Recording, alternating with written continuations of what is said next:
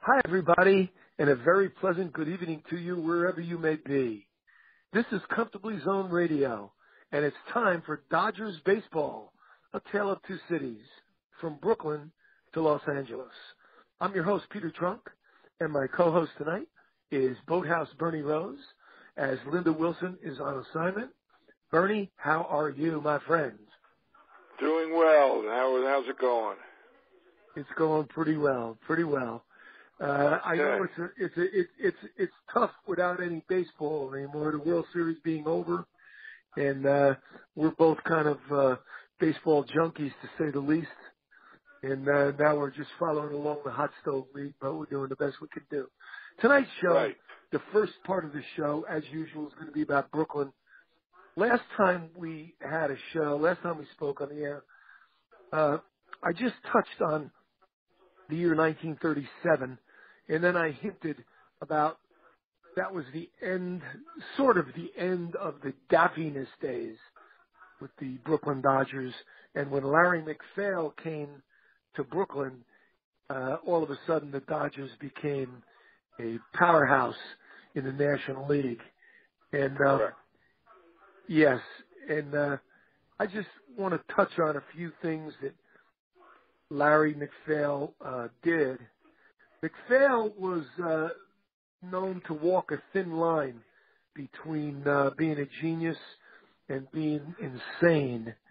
He was an alcoholic and very verbose and outgoing and loud. He fired Leo DeRocher a number of times, only to rehire him the next morning. He, when he was in the Yankee front office, he actually was out drinking with Tom Yawkey, the Red Sox owner, and they traded Joe DiMaggio for Ted Williams. And the next morning, when they both sobered up, they got on the phone and said, no, we can't do that. And probably saved both of their lives. Probably saved both of their lives from the fans in Boston and New York. But anyway, Larry MacPhail, he was in the front office of the Cincinnati Reds, and then he was in the front office of the Brooklyn Dodgers. And then he was actually in the front office of the New York Yankees. But I want to talk about his time in Brooklyn. When Larry MacPhail came to Brooklyn, Brooklyn was hapless. They had won a pennant most recently in 1920 and lost the World Series to the Cleveland Indians. And then they went on a string of they were the daffiness boys. Fly balls hit outfielders in the head, 3 men at third base. You know, the old joke is the guy gets in a cab in Brooklyn and says, Brooklyn's got the bases loaded, and the cabbie turns around and said, which base? You know, they were sort of like the 62 Mets, but it lasted about a decade and a half. So they were terrible. Well, anyway, Larry comes to town, and with him, he's got a million ideas. And he renovated Ebbets Field, which was falling apart. He painted it. He fixed all the broken seats. He hired a cast of ushers. He saw ushers in Wrigley Field, Chicago, and he liked that idea. So he hired a whole bunch of ushers for Ebbets Field, and he outfitted them in, all they had to do was have black shoes and a green tie, and he outfitted them in spiffy hats and jackets and stuff like that, and he put them all throughout Ebbets Field. He put lights in Ebbets Field for night baseball. He figured that with the people going to work every day, they didn't have time to go to a baseball game. Maybe they could go after dinner, so he put lights in and had night baseball. He increased home attendance so much; it was just incredible. And he held ladies' days. He redid the clubhouses. He redid the dugouts. Then he started getting players because you can do all of that stuff if you don't have the horses, you're not going to win. The first thing he did was he got a guy named Leo DeRocher, and he traded 4 guys for DeRocher, and no one could understand why he did that because DeRocher couldn't hit.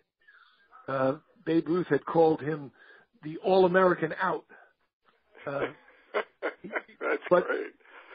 But Larry MacPhail had a rabbit under his hat, and he knew what he wanted DeRocher for ultimately was to be the manager. Right. And then he started getting ball players. He got Joe Medwick from Branch Rickey's St. Louis Cardinals. That's the trade. That's the trade that when Rickey asked Larry MacPhail to buy a guy for $100 named Pete Reeser and hide him in the Dodgers minor league system. Right, Nobody right. would get We it. talked about that. Because Yeah. he was out there in the Cardinal system.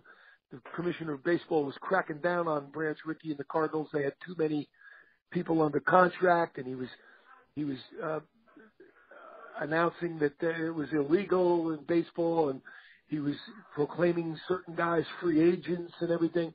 So Rickey got very nervous, and he sent Reeser to Brooklyn for $100 and told Larry MacPhail to hide him in the minor leagues. That's another story for another day. We did go over it a little bit.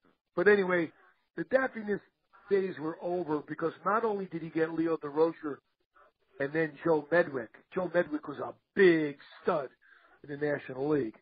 Big home run RBI guy. He also got Dolph Camilli for $50,000. He got Dolph Camilli. He got Whitlow Wyatt. He got Dixie Walker. He got Pee Wee Reese. He got the aforementioned Joe Medwick. And he got a guy named Red Barber. And what he did with Red Barber is he started broadcasting games. Now, the Giants and the Yankees and the Dodgers had a signed pact among the 3 teams that they would not put their games on the radio because they all felt like that would hurt attendance, home attendance. Well, when MacPhail got to Brooklyn, he said, to hell with that pact, and he broke the pact, and he put the Dodgers on the radio, and he put Red Barber as their announcer. He took him from Cincinnati, from where he came from. Red Barber was an announcer out there. So besides playing night games, the Dodgers are now on the radio. That's great. I didn't even know that. Yeah, go ahead. And this began the Dodgers' success, which lasts until this very day. If you think about it, the franchise known throughout the game is one of the historically successful ones in history, certainly ranking first behind the vaunted New York Yankees. That's my opinion. Anyway, Larry MacPhail also used a yellow baseball in Ebbets Field. Everybody thinks that Charles Finley started that out in Oakland. Well, I'm sorry to say that in 1939, there was a lemon yellow ball being played with in Ebbets Field. And MacPhail, before Red Barber and the radio broadcast of the games, the people in Brooklyn had to wait for the early editions of the newspapers to find out what the score was or how the Dodgers were doing. Right. No radio, nothing. That's all they had. Or they would ask a neighbor who was walking back from Ebbets Field, how did they do? What'd they do? What happened? What was the score? No one knew anything. But now with the radio, everybody had their Philcos and their Crosleys right in their own parlor. And they listened to Red Barber every day and every night, and they kept up with the Dodgers. And like I said, instead of hurting attendance, it helped attendance drastically. Got a lot of women interested in the game, too. They liked Red Barber a lot. Baseball had changed forever. And so had the Dodgers changed forever. MacPhail, I'm sure you're aware of this, but I'll just remind you, Larry MacPhail is in the Hall of Fame, the Baseball Hall of Fame. He died in 1975, and he was put into the Hall of Fame, elected into the Hall of Fame in 1978. He started air travel. He started batting helmets. He did. He was like did a lot of stuff. Yeah. His son, you might not know this, his son, Lee MacPhail, is also in the Baseball Hall of Fame. I was going to mention that, yeah. He was elected in 1998. He was in the Yankee front office with all those great 1950s Yankee teams, and then the Baltimore Orioles with all those great Oriole teams with the pitchers and all that stuff. His grandson, Andy, works for the Twins. So that's right. As they say, that is correct. It's all in the family. It's all in the family. It's weird. But anyway, when the Dodgers experimented also under Lee MacPhail with a televised game. The first game of a doubleheader, August the 26th, 1939, they televised the first game. No kidding. Not many people had televisions, as you can well imagine. But no, they not 39. A standing room only crowd at Ebbets Field, 33,500 plus went to that doubleheader. They had two cameras, both of them in the stands, one behind home plate and the other one behind third base in the upper deck. The announcer, Red Barber, actually sat in the box seats behind home plate. There were three sponsors for that game: Ivory Soap, Mobil Gasoline, and Wheaties. There were no cue cards. There were no rehearsals. There was no, what would you call it, nothing to read from. There were no... Yeah, no statisticians, no nothing. Exactly. No nothing. And Red Barber said he had lived the whole thing. When they would break for a commercial, for instance, for Mobil, Red Barber put on a filling station guy's cap and held up a can of Mobil oil and ad-libbed for a minute. The same with the Ivory Soap. He would just hold up the soap and say something about the soap. He poured the Wheaties into a bowl, sliced some bananas, believe it or not, into the bowl and poured in the milk and said, "This is the breakfast of champions." There you go. He did the commercials. Is that crazy or what? 6 days later from that game, that was August the 26th, 1939. First televised game, of course, at Ebbets Field. 6 days later, on September the 1st, the Dodgers and the Cubs split a doubleheader. Each game lasted under 2 hours. And the big news on that day was that the Nazis had invaded Poland. So basically World War II started that day. And that's, when I was reading all of this stuff about the old-time Dodgers and Larry MacPhail, I came across something that has nothing to do with Larry MacPhail and very little to do with what I'm talking about, but I just thought I'd mention it because I thought it was really funny. There was there was a hot dog vendor at Ebbets Field between 1938 and 1940, and I don't know his name. He was, like I said, a hot dog vendor, and they would yell out, "Hey, get your Red Hots, get your hot dog here, Dodger hot dog," or whatever. Yeah. He used to yell out, "They're skinless and boneless and harmless and homeless. Get your hot dogs." I thought that, I had to read that like 5 times. I said, this is funny. They're skinless and boneless and harmless and homeless. Imagine a guy coming through the stand selling hot dogs, yelling that out. I think I would have had to buy one. I'm thinking. Because of what he was yelling out. Anyway, that's all I got on Larry MacPhail. And he was quite a character. Really. He was. Something else. He really was. And now we'll do a little segue over to my friend, Boathouse Bernie Rose, and we'll talk about another guy that was in the front office for the Dodgers, this time the Los Angeles Dodgers, and he lasted there for 30-some-odd years. And, Bernie, why don't you tell the fans who we were talking about? Well, we're talking about Fred Claire, who had a little bit of a distinguished career. He was with them for a long time, but, really didn't get into the front office till, the last bunch of years. But but a lot of things did happen. But we'll start out obviously in California, and then he was out there.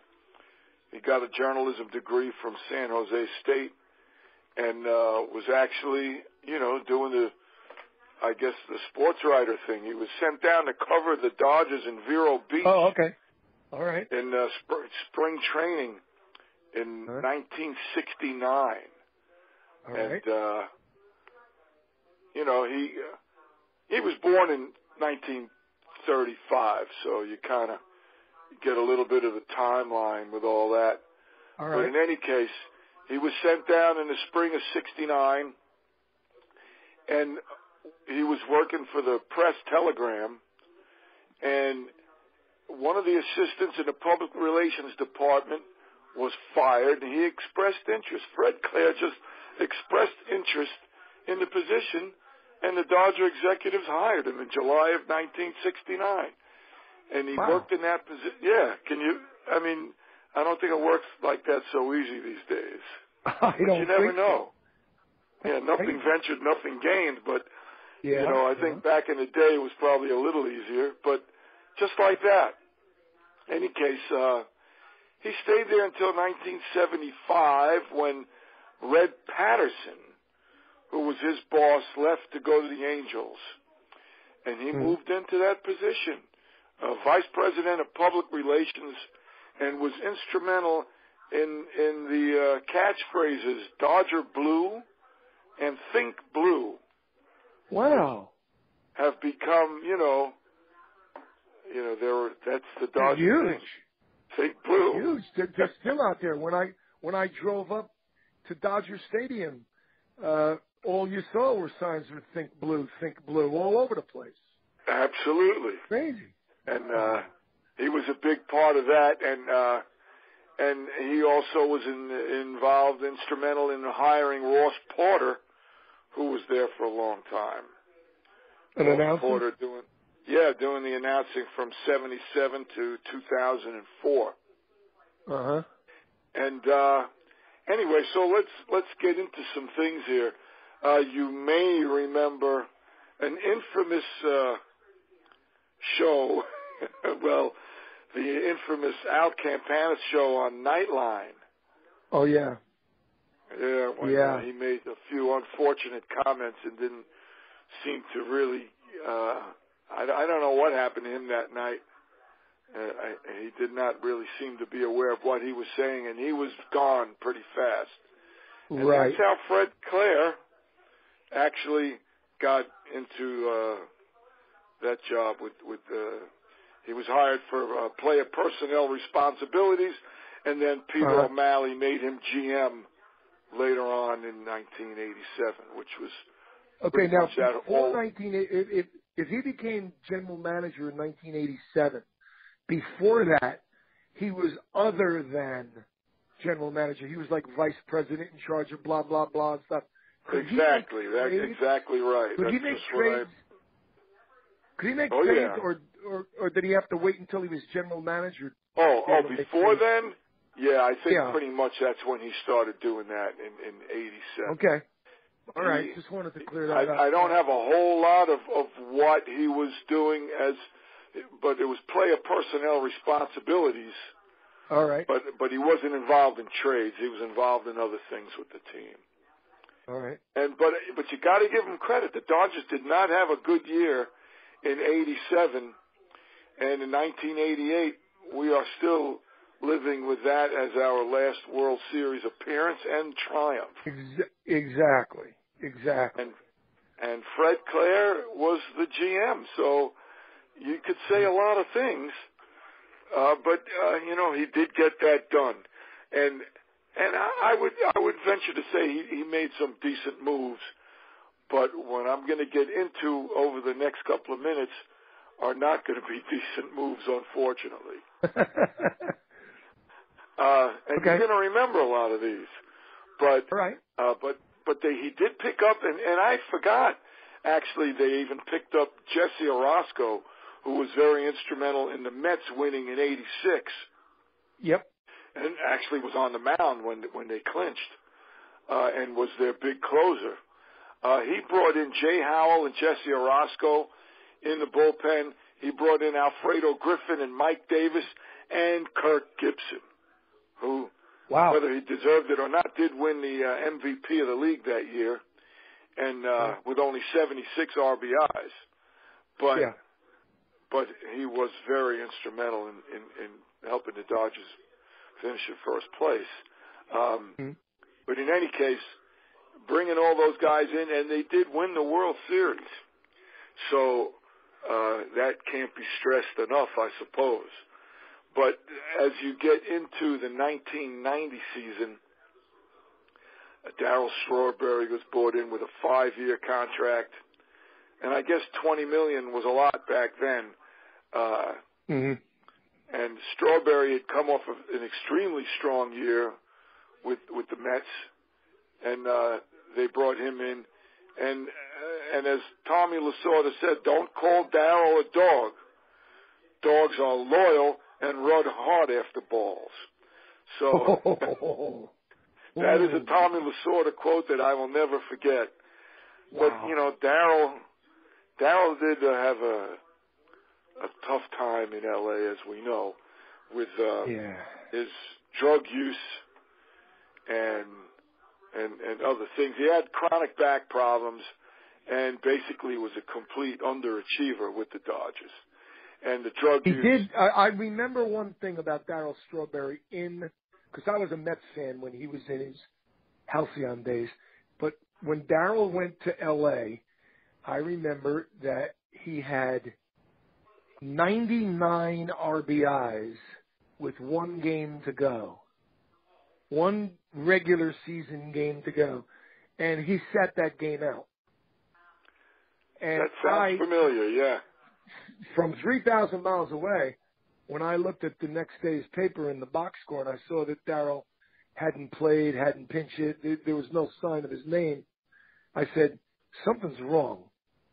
And, of course, I wasn't privy to the drug use or anything like that. And then when that came out later, I put 2 and 2 together and came up with the answer. But, you know, for a guy with 99 RBIs not to play the final day of the season, Sure.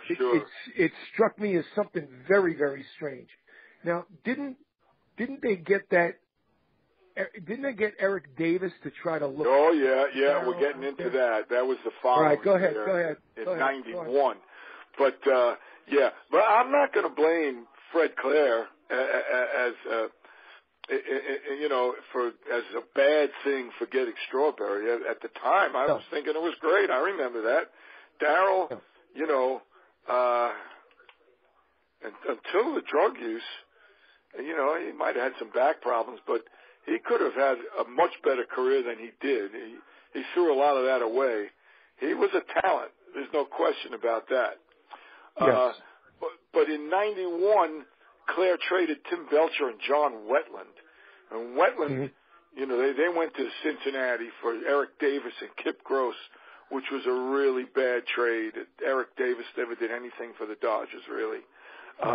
John Wetland went on to become a tremendous closer, and the Dodgers were looking for a closer for many, many years. You might even say they continued to look until they got Kenley Jansen. I mean, sure, they had some guys here and there, and Mike Marshall. Eric Gagne was. It was a long time before that, though. Mike Marshall was back in the 70s, right? Wasn't Mike Marshall there in the 70s? Mike Marshall I'm not talking was about the 80s. first baseman. I'm not talking about the first baseman. I'm talking about the pitcher. Yeah, he was in the 70s. Right. Yeah. So, one year he pitched like 104 games or something like that. Oh yeah, he won the Cy Young Award. Right. Yeah, he was in. Yeah, but that was before Steve Howe. And Steve Howe also had the drug problems. Right. And I think he was on the '81 team that won the World Series, and then he was completely lost to the Dodgers after that. Right. It kind of ticked me off in a way that Strawberry and Steve Howe made comebacks, you know, and you know, with the Yankees and with the got Yankees, World Series rings. You know, that kind of pissed me off in a way because it took them a long time. I mean, Steve Howe, it's amazing how many chances he got.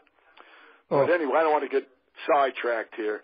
But right. Don Wetland was gone in that trade. And just as long as we're talking about relief pitchers, they also let John Franco go.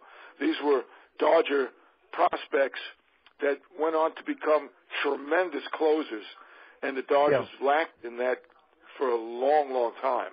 But anyway, also that Davis and Strawberry thing that they the two friends back together, that they put them on the front page of the yearbook, and that just never worked out and didn't last long at all. Right. And then there was a contract dispute with Jody Reed, and they needed to do some shaking up things, and they needed a second baseman, and possibly the worst trade of all time, certainly for the Dodgers, perhaps in all of baseball, when you consider the fact that they wanted a second baseman, so they went out and got Delino DeShields, and they traded Pedro Martinez to get him. And that trade reminds me of Ernie Broglio for Lou Brock. Remember that trade? Maybe they didn't really know how good he was going to be, but I didn't like it when it happened, but I didn't know, nobody really knew, I guess. But we found out very quickly. His brother Ramon, wasn't his brother Ramon Martinez? Didn't he have a very good year in L.A.? So and they were thinking Ramon was the better pitcher, right? Exactly. They thought he was the better pitcher, and they thought that Pedro was too small. Yeah, they did. That he would break down and he would never be able to throw 200 innings a year and do that stuff. Boy, did he prove them wrong. And Delino DeShields did nothing for the Dodgers year after year. Nothing. And Pedro went on for a decade and a half to 8 All-Star teams and 3 Cy Young awards and I don't know how many World Series victories. But that's enough right there. So, I mean, it's a shame in a sense that he's probably remembered more for some of those things there than for actually putting that World Series winning team together.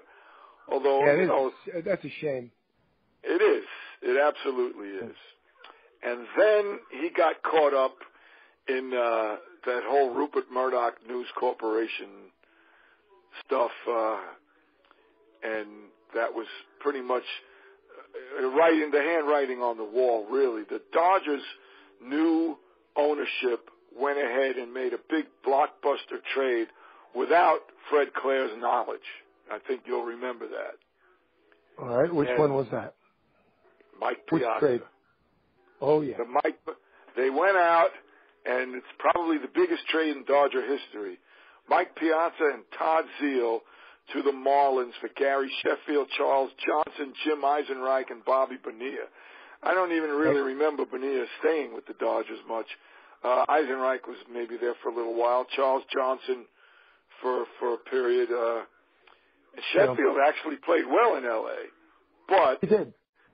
It was done without the GM's knowledge, so that was pretty much, he was furious that Fox News officials would make such a deal, and Piazza had been with the organization for over a decade, and, his whole history with Tommy, and it was Mike Piazza. He was like Mr. Dodger at the time. Yep. And so then shortly after that, the whole thing with Bill Russell and Fred Claire were gone, and they were relieved of their duties. And what they called the Sunday Night Massacre, when Glenn Hoffman, which I really barely remember, being named manager. Wow. But he probably lasted about as long as Russell did, because I have not a very good recollection of what he accomplished. And I guess apparently Tommy was made GM, which that couldn't have lasted all that long either. But that appears to be what happened, because Tommy, was made a vice president and sort of like a spokesman, and that was all. That was Dodger all. icon, for forever, and still is. That was in But I don't remember a whole lot of him only, I being think. GM. Yeah. What do you recall? The way I remember it was that whatever position or positions plural that Tommy Lasorda had after his tenure as their manager, any other position that he had, you could call him a GM, you could call him a vice president, you could call him a president, you could call him anything you want.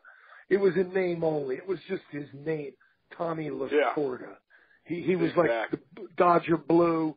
He bled Dodger Blue. He when did. I died, put the schedule on my tombstone so people know what the Dodgers play, Absolutely. et cetera, et cetera. So no matter what they named Tommy Lasorda at those different times, I'm sure it was just a letterhead. It was just a figurehead. It really didn't hold too much water. Those were not good days for Dodger fans. Those days were they were unstable. They were like the front office and the ownership always was trying to pull the wool over everybody's eyes. They were trying to pull a rabbit out of a hat.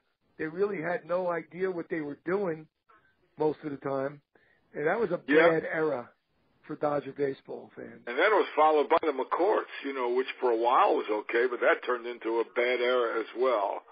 The McCourts, I don't have to mention to anybody you don't even have to be a Dodger fan. You just be a baseball fan. When the horrible, horrible things that the McCourts did to that franchise or attempted to do. They stole money. They skimmed money from there for jewelry and extra houses. Right. And, it was disgraceful. It's absolutely disgraceful. But you know what? I'm glad that you talked tonight about Fred Claire because I recently friended him on Facebook, and Fred is going through some stuff now. He's got jaw cancer, and he's going through some tough times. He seems to be a really nice person, and yes. I have ordered his book. He wrote a book, Fred Claire, 30 Years of Dodger Blue. I ordered his book through Amazon, and I haven't received it yet. But when I receive it, I will eat it up like chocolate candy. I will read it from cover to cover, and in the future we're gonna have to do another show on Fred Claire because I have a feeling that there's a lot of dirty laundry in that book that will be very interesting for at least the Los Angeles portion of our show. You know what I mean? And when we get Linda in here, Linda Wilson back from her day off tonight, night off. I'm sure that if she hasn't, first of all, I'm sure she read it. If by chance she hasn't, she has. Yes, she has. I'm She's sure got she has it in her baseball library, and she'll be able to talk about it for half an hour. So that's what I would like to do. And she's our West Coast connection. I mean, I'm sure she's very informed on that subject. She's our California connection, and we need her badly. Next time we talk about Fred Claire, she'll be able to fill us in on a lot of stuff. But I thank you for your contributions tonight. They were very interesting. Makes me sad to hear the things that you said, because it jogged my memory. Not that I never heard of them, but it jogged my memory about how, to me personally, how sad it was about a fellow like Darryl Strawberry just kicking away a Hall of Fame career, and it's just even though I agree that Tommy Lasorda made that statement. In other words, it was a great statement. Don't say that Darryl's a dog, and then you think, oh, he's going to stick up for him, and then he says dogs are loyal and they run after balls. That must have really went down. That must have gone down not too smoothly for Mr. Strawberry when he read that in the press.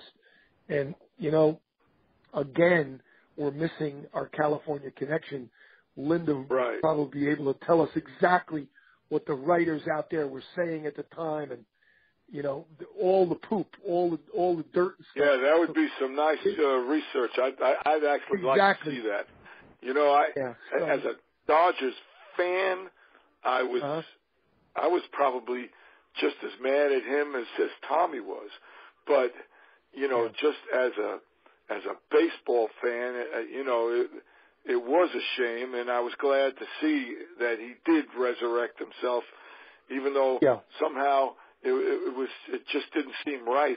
He was winning World Series with the Yankees. Yeah, he did it with the Yankees. When I thought he was going to be winning them with the Dodgers, because those 5 years were so miserable, and he really did. And you hate to see a guy throw a career like that away. Even though he did, make a comeback and if you just have look some at his success. If you just look at his stats, he had a very, very nice career. But if you get filled in with the rest of the story, it's a damn shame. Yeah. Because he, on a scale of 1 to 10, he could have been a 10, but he wound up like he could have been a Hall of Famer. He had the talent. Right. Oh. 6 is a good on a scale of 10, but it's not a 10, and he could have been a 10. He could do it all. Right. Yeah. He could do it all. And in talking don't get me started on Doc Gooden too, because Doc Gooden. Well, I know it's the same thing. Then he resurrected himself with the Yankees of all teams, threw a no-hitter, et cetera, et cetera. Right. It came back to absolutely bite me in the ass twice. Not only Strawberry, but Gooden. But and the funny thing is, before all that, while Darryl was still in '88, the year that the Dodgers won with Fred Claire as the GM, Darryl had a great year with the Mets. Dodgers took them out in the playoffs because Oral was so fantastic that year, and Mike Scioscia hit a big ninth-inning home run off Gooden, that was the if killer. I'm not mistaken. And he did, off of Gooden. And that vaulted them. If that wasn't the game winner, it was certainly a big part of it. And that broke. Dodgers had lost. Yeah, the Dodgers had lost 11 out of 12 to the Mets that year, and beat them in 6, or maybe it went 7. I don't even remember. But they beat them in the playoffs. They beat them, and it was sensational for Dodger fans, and it was heartbreaking for Mets fans. It was. But where I was going with that was that Darryl had a great year that year. Yeah. But Kirk Gibson got the MVP.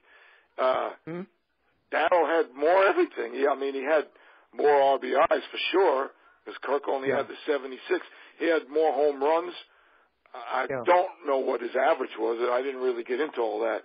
But Kirk Gibson meant so much, I guess, to the Dodgers that somehow the writers gave it to him. But it still shocked me, and I still, to this day, think Darryl probably should have won the MVP that year. But, I have to agree with you. Changing the subject a little bit, those New York Met teams of 85, 86, 87, and 88, they should have been in the World Series all of those years. They screwed up royally. That team really did. Well, they had a great team in 85, a great team in 86, and they did go all the way. But in 87 and 88, they should have gone again, and they didn't. They should have gone like 4 years in a row, and they only won 1. Oh, yeah. And then we all found out there was drugs. Gooden and Strawberry, the main stalwarts of the team, were snorting cocaine. Right. And it just breaks your heart as a baseball fan. And thank God you and I at the time weren't like 11 years old. Because if we had been 11 years old, we might have chucked the whole thing and said, something, this is BS. Forget baseball. And you broke my heart with you're snorting cocaine. You're telling me that I'm supposed to look up to you, and it was horrible, horrible. Sure. And then there were a number of there was at least 2 or 3 of those 4, 5, 6 year periods through the 70s, 80s, and maybe even the 90s. Where I thought the Dodgers, certainly in the late 70s, early 80s, where I thought the Dodgers should have been the World Series every year. And they were in it in 77 and 78, and it still killed me that they didn't win one of them, especially after winning the first two in '78. But at least they turned the tables on the Yankees in '81. But in 1980, they swept the Astros on the last three games of the year. They were 3 out. They swept the Astros 3 games and tied them. And I said, "This is it. We're going all the way." And then in the one-game playoff, they got wiped out. And for the 3 games, they completely destroyed the Astros. And then in the playoff game, I think they lost 7-1. It was 7-1, like in the third inning or something. I don't. In Dodger Stadium too. Yeah, very exactly. difficult to watch. They were way behind very early. It was very difficult to watch the rest of that game. You know, watch the last 6 or 7 innings of that game. I just had it on in the background. It was torture. Yeah, exactly. I just kept it on. I couldn't turn it off. If it was today, I probably would have turned it off. I don't know. Yeah. Maybe not. I guess I can't You and I do both. it. But that was a period from '77 through '82. Because in '82 they lost in the playoffs to the Cardinals. I think I forget who they lost to. But Jack Clark, was that no, that was '85. Jack Clark. That was '85. But maybe it wasn't to the Cardinals. I know they lost to them a couple of times. But those teams, they had everything. They had everything. But at least they did pull one together in '81. So for that, if you read Dodger history, maybe you weren't born yet, or if you were born, you were too young to realize you were running around with your friends. You were 3 years old. You were 5 years old. You were whatever. But I'm going to tell you something. The Dodgers won the pennant in 1941. They finished second in '42. Then the Warriors came. But after the war, the Dodgers were tied with the Cardinals in the 1946 season when they could have won that. In '47 they won. '48 they were right behind somebody. The Boston Braves, and then in '49 they won. In '50 they lost in the 9th inning to the Phillies, the Whiz Kids. Snyder hit the single, and Ferrilla was thrown out at the plate. Ashburn threw him out at the plate. In '51, Bobby Thompson got him. Then in '52 they won. In '53 they won. In '54, Willie Mays came out of the Army, and they beat Brooklyn by 4 games. In '55 they won it all. In '56 they won, and then '57 the Fat Man. Yeah, they won a lot of pennants. They kept losing the World Series, But if things were a little bit like you were talking about the 1970s into the early 80s, how many times they could have slashed. Right. Oh, yeah. Well, I'm going to tell you something. From the 40s until they left Brooklyn, they had a chance, a good chance, an outstanding chance to win every year. Every they did. year. They would have been like the Yankees. They would have been like the Yankees of the National League. They could have won every year. You look back at those Dodger teams. Oh, yeah. And you look at the standings. If they didn't win it, they tied for it and lost in playoff. If they didn't if they didn't tie for it and lost in a playoff, they lost the last game of the season. They never went down to the second division, 20 games out or anything like that. They were all, and this ties in with how I started the show off. Tonight's show, I started off, it was the changing of the guard. When Larry MacPhail got there, even though he was a little insane at times and he was an alcoholic and everything, he brought that franchise in from the laughingstock, from the circus days. He brought them in underneath the tent of they were the powerhouse. They and the Cardinals became the powerhouse of the National League as we know it today. Sure. And they still they were standing storied franchise. The Dodgers, very storied franchise. No one laughs at the Dodger franchise nowadays or in my lifetime. Before in the 60s. In the early '60s and to the mid '60s, they could have done it. They lost a playoff to the Giants again in '62 when they tied at the end of the regular season. Yep. And that also went. Then they came back to the late Yankees 4 in a row. In '63. Yeah, but then Then they swept the Yankees 4 in a row, right? The next year, I don't know what happened to them in '64. I know the Cardinals won the whole thing and won the pennant and the World Series. But they were there they won, in '66. Well, they won it again in '65. They beat the Twins in the World Series, and they went to the World Series again in '66. That's like a 5-year stretch. They really could have won it every year too. So that's why it kind of kills me that they've never won the World Series 2 years in a row. I mean, it's very sad when you look at how many times the Yankees did. It's crazy because a bounce here and a bounce there and everything, and we all know baseball. We know baseball. It's a game of inches, you know. I mean, you know, was that strike three or was that ball four? Well, was that a fair ball? Or was that a foul ball? Was that, you know, whatever, you know, blah blah blah. Oh yeah. Go on and on and on. All I'm saying is this. I'm not saying they should have. I'll take that back. I'm saying they could have very easily could have become the National League version of the New York Yankees. They could have been in the World Series 5 years in a row, and then they'd be out, and everybody would say, "What the hell happened?" Then they'd be in it 5 years in a row again. And then, I hear you know what I mean? Absolutely. Like in a 15-year span, they could have been in it a dozen times. That's what I'm saying. From the, like you said, in the late 40s through the 50s, in the early to mid 60s, then again in the 70s. And they had some good teams in the 80s and early 90s where they could have done it as well. But I would take getting there and losing compared to going, 29 years without getting to the World Series. It almost seems impossible that the Dodgers would not have been in the World Series for this many years. If you would have told me that, 30 years ago, I would have said impossible. No, impossible. Well, if you would have told me the Cubs would win the World Series before the Dodgers do in the next 30 years, I would have said, "Are you out of your freaking mind?" If you told me that Donald Trump would have been, well, let's not go there.